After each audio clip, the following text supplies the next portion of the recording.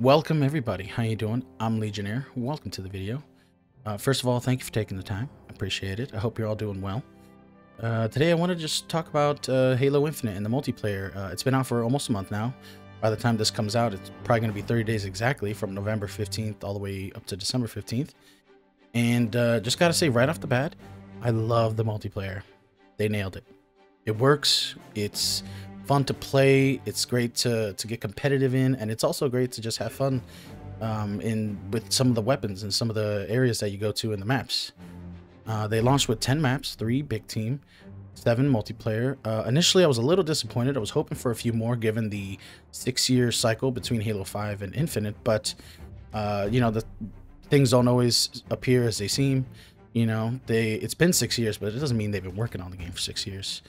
I say the multiplayer is very easy to jump into for people who have not played in a long time. If you're an old Halo fan and you just haven't liked it in the last 10 years, I recommend giving it a shot.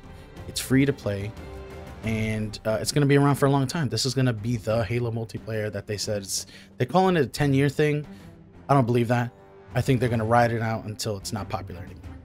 Once it's not popular anymore and the player base starts dwindling, I think, after like 3 or 4 years, they're probably going to announce a new one. Each map has great locations, sniper spots, line of sights, making it so that you can be competitive, hold locations, and hold on to power weapons. The maps all have a specific amount of power weapons spread out throughout the map, and when you pick them up, you can use them, and the next set of power weapons will come in, and it'll tell you, between 2 minutes, I think usually is.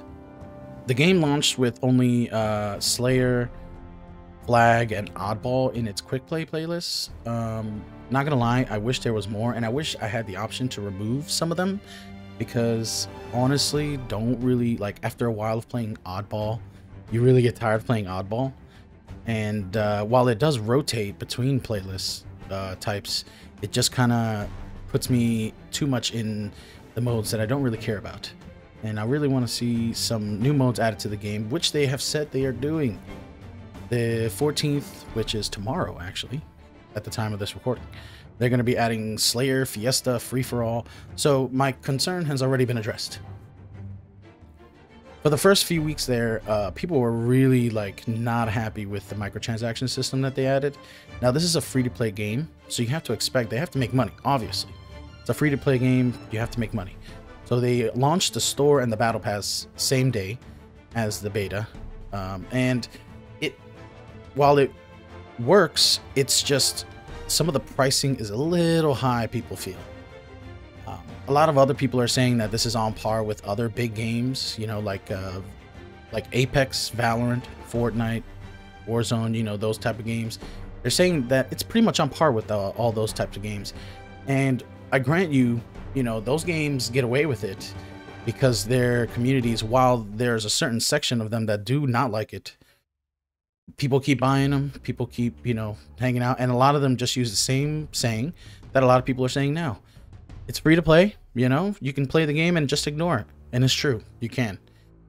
But for people who really want to, be able to customize, a lot of the coolest stuff is going to be in that store. Now, the Battle Pass, 100 tiers, like any other Battle Pass, it launched with a bunch of Reach content. They're starting with Reach right away, getting Reach out of the way. I'm happy about that because for a long time, every time a Halo game is going on, Halo 5, Halo MCC, they always do like a Reach thing. Remember Reach? Halo 5 did it, MCC's done it, and that's because Reach was a popular game. So they're starting off with that and getting it out of the way.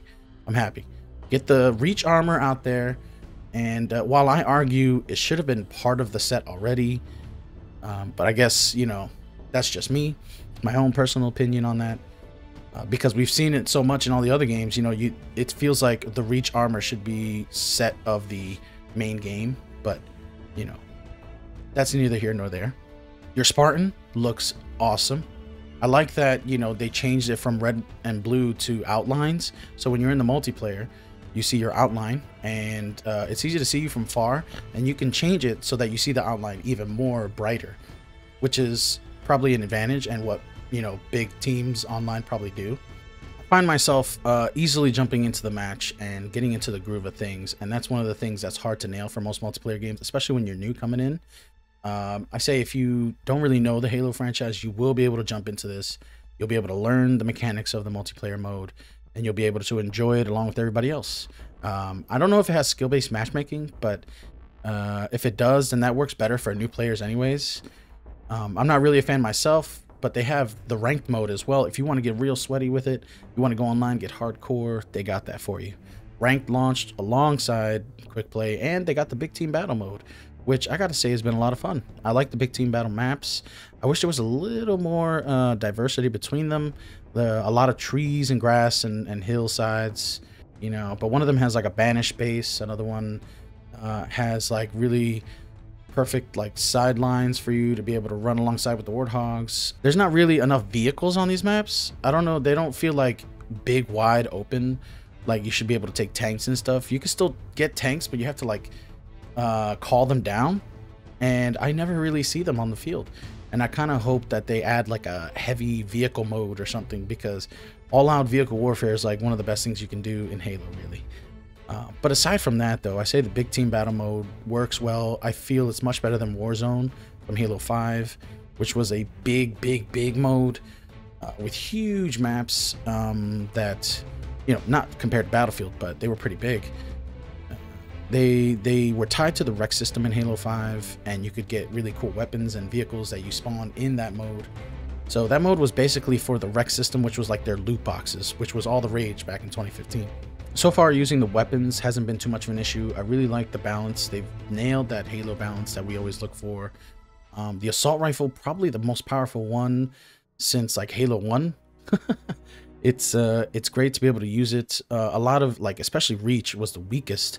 The assault rifle is like no use in almost everything except for campaign. The pistol here has a good balance. It's not overpowered.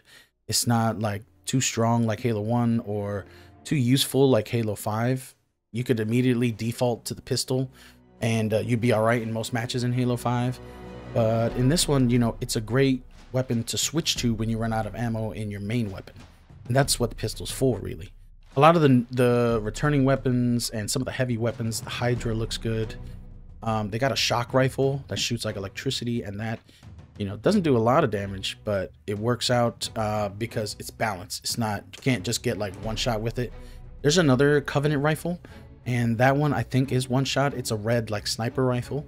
I forgot the name of it, but it works really well. The shotgun has been replaced with the Bulldog, which is like an automatic shotgun, and it takes like 3 or 4 shots to kill anybody, like three good shots, you know. I don't know, I don't like it as much as the pump action, but I think we'll see the pump action eventually. One of the things they're definitely going to do with the seasons is add maps. They're going to add more weapons in the future. So I think give it like 2 years and we'll have like a full-on arsenal of Halo weapons in there, you know, kind of like Halo 5 did with the Warzone mode. They added a bunch of classic weapons, straight ripped them out of the other games and just put the assets in Halo 5 and added the right damage difficulties. But aside from that, though, I think the weapons have a great balance. And when you're playing 4v4s, getting in there with your squad, you know, there's enough of them around the map, so that's not really an issue.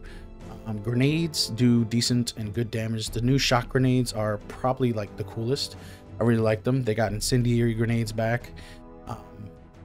And you start with, you know, I think 1 or 2 regular grenades always, as usual, and that's good for balance. Sometimes people say that there's too many grenades, maybe. I haven't run into that issue because Halo and grenades, you know, you just expect them, right? So overall, everybody, I definitely recommend the Halo Infinite multiplayer. I say jump in, check it out. It's free. If you got an Xbox, you could play it on any Xbox, going all the way back to the original Xbox One. If you have xCloud, which is with Game Pass Ultimate, you can actually play xCloud on any browser, you know. So I don't know if you could do it on the PS4 browser or PS5, but if you could, that'd be awesome. I know you can do it on your phone, you could do it on the computer, tablets, any mobile device that can go to a web browser, you can do it. And all you got to do is pair a controller to it. I don't know if third-party ones work, but my Xbox One controller connects to it very well. Definitely check it out. Give it a go, you know, see if you like it. I know it's lacking a little bit in content and it has some microtransaction issues, but they're working on it and they're changing things. It's only been a month. Give them a little more time, guys. Come back.